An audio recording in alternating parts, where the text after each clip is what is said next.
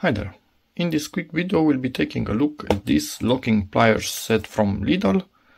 I wasn't planning on making this video now. As you can see, my workspace is a mess. I'm working on a project and I need this one.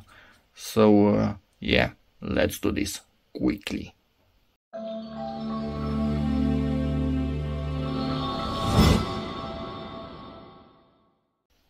As you can see, they are mostly useful for sheet metal bending and holding together while you are drilling or screwing them together, or even spot welding, who knows. These things are quite nice. I have something like that for a long time. It was an impulse buy. It was really cheap, really small, really cute, so I got it. But this is quite tiny. Hopefully these ones are quite bigger in here. I kind of need this one for holding two pieces of wood together, so I'm misusing it from the start, but who cares? You use a tool the way you want because you paid for it. So, bending and securing, drilling, grinding, welding, high quality carbon steel, and a set of 3. Yeah, got it. Some more info right here. Sorry about the paint under my fingernail. Working on a project, as I said. So yeah, let's open this up and see what we got.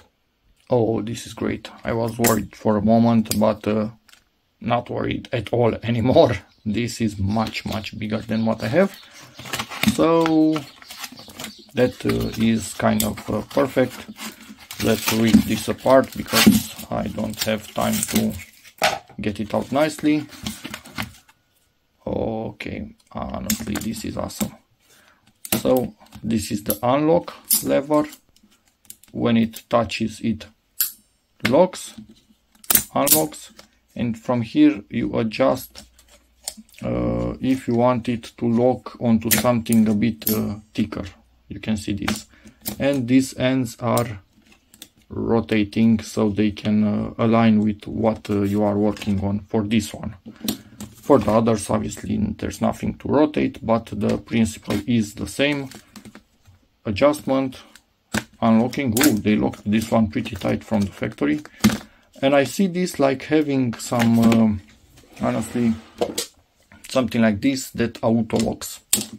So in some situations you are holding onto a screw when you want to grind it down, the end of it or something, it's locked on it, and now you can do whatever you want with it because it's fully locked.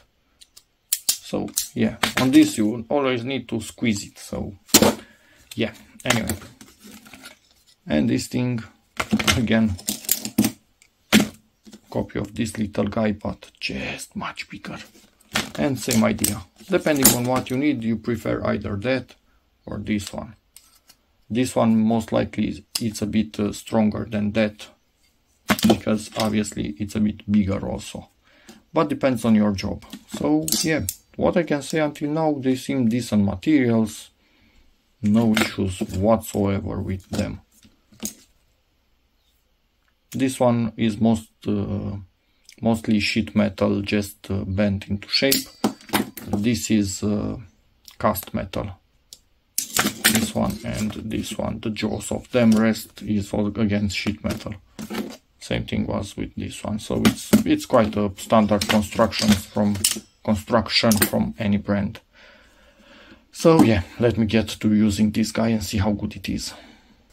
And as you can see, this thing is working absolutely beautifully to keep everything in place in here. Yes, I could use any other type of screw clamps, but I prefer to use this thing because it's much easier. Just clamp it and leave it, not tightening, untightening and stuff like that, and you can squeeze it quite well from here, so it's perfect.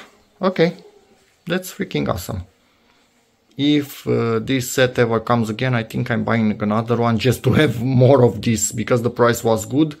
The others are also good, but this, or maybe a set with only this or this separately if it ever comes in Lidl.